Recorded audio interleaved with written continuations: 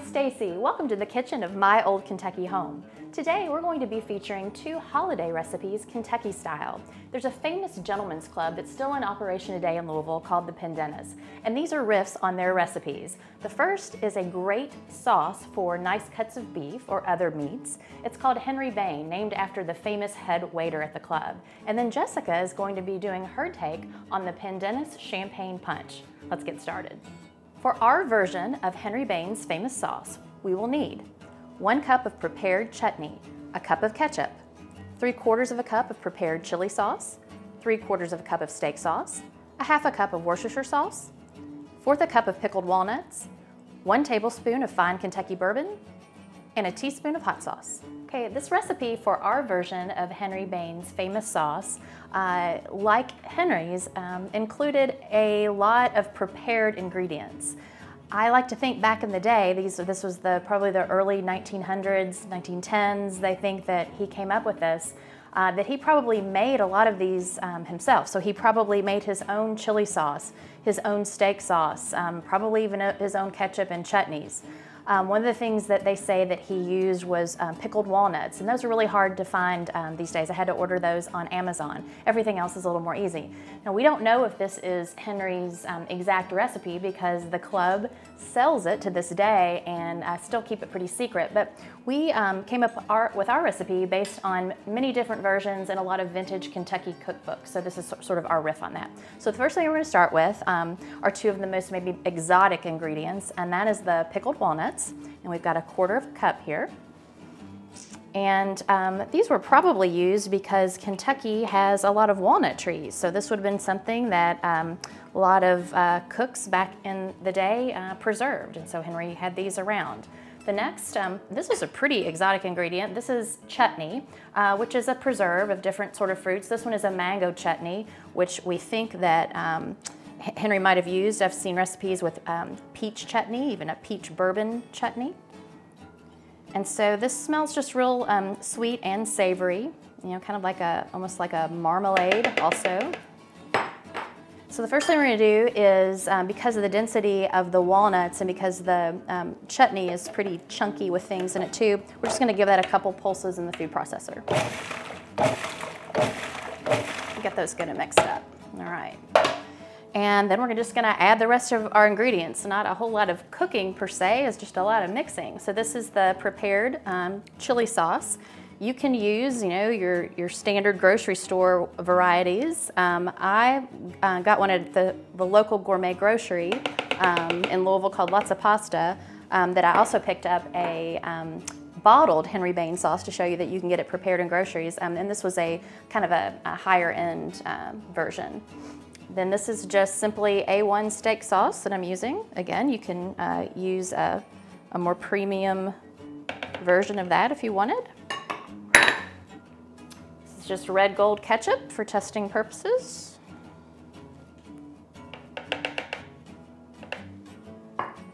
Now the Worcestershire I used was actually our local Bourbon Barrel Foods age that we've used in several recipes before.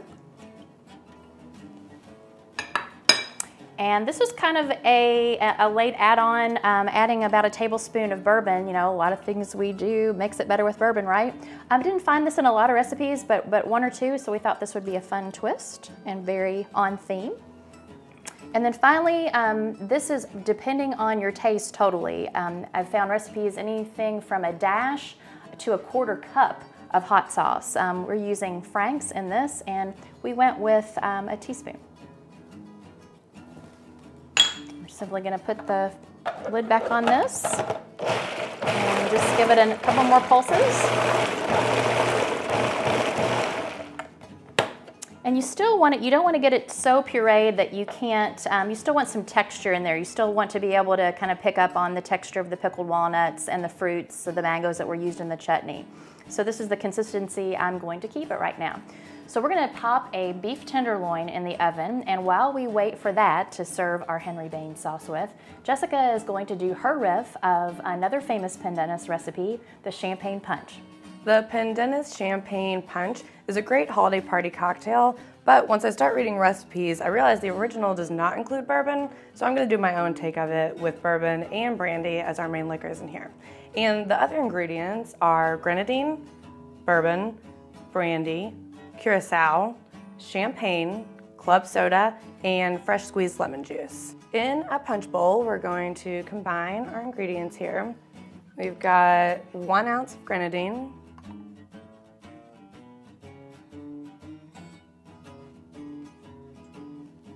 we're going to do 2 ounces of bourbon,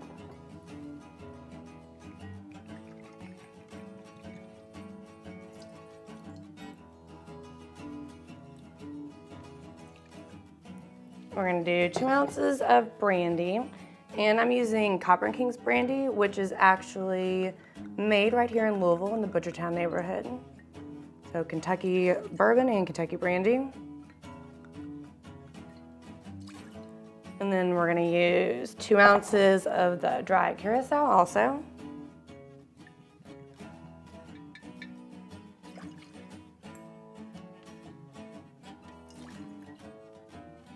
And then I've got the lemon juice from 2 lemons.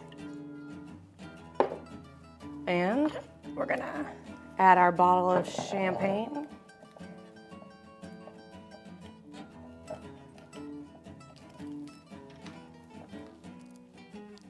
Go.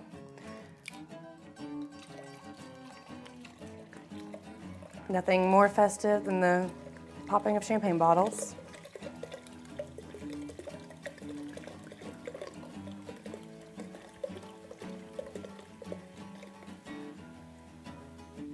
All right, and then I'm just gonna do a 1/2 liter of the club soda.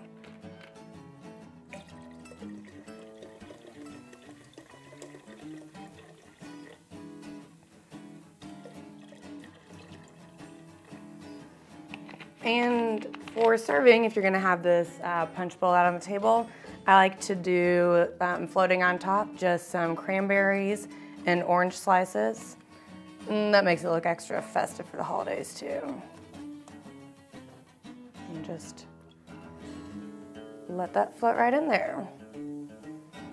So then to serve it, I just have a large ice cube and a glass. And I'm going to add some of those cranberries for a garnish in here too.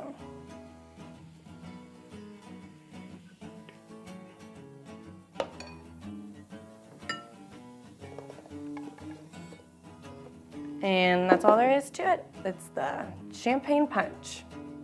Jessica, as usual, you have made a wonderful bourbon cocktail that complements this very festive dish for holiday entertaining. Thank you. I was surprised. I never made this myself, so when I was looking through these really old recipes for the Pendennis champagne punch, I was shocked that it was brandy and no bourbon. So I think we really improved it with a little bit of bourbon. I think you did, and I think we improved the Henry Bain sauce with a little splash of bourbon as well. Agreed. Right? So this dish is we've paired it with a beef tenderloin. Again, it makes a nice holiday setting. You can eat it year round. One of my favorite ways to eat Henry Bain sauce is on the steak sandwich at Bristol Bar and Grill here in Louisville. But you'll see it on menus throughout the state. And you'll see it on a lot of carving stations, at weddings. It's usually paired with also like a sour cream and horseradish sauce. I kind of like to mix them. It's kind of pretty.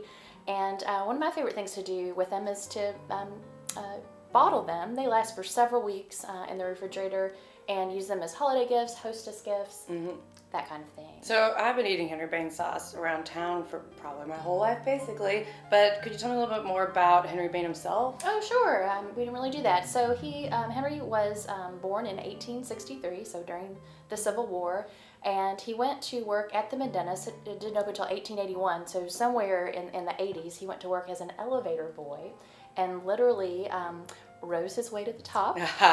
He ended up as the head waiter, so it was probably when he was head waiter that he came up with this sauce, and again, it was for not just meats but fish and different types of game that apparently the club members of this old gentleman's club would bring into the club, and he would serve it with that. Oh, that's really interesting. And so in fact, I think that there's only on their third head waiter since that time. It's how far the history of the club goes back.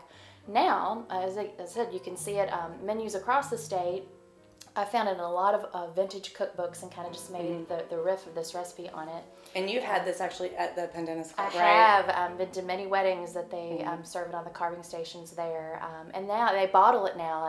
A couple of years ago, they gave the rights to Bourbon Barrel Foods, so you can order it online through them. You can get it at Lots of Pasta here in Louisville, at a lot of the Kroger stores, Pulse Fruit Market, that kind of place. Or now you can make your own because you have this wonderful recipe. Yeah, so for this recipe and some locations where you can buy Henry Bain sauce or eat it when you're in Louisville, visit us at culinarylouisville.com, and we'll see you here next time on Bourbon And biscuits. Cheers. Cheers. Cheers.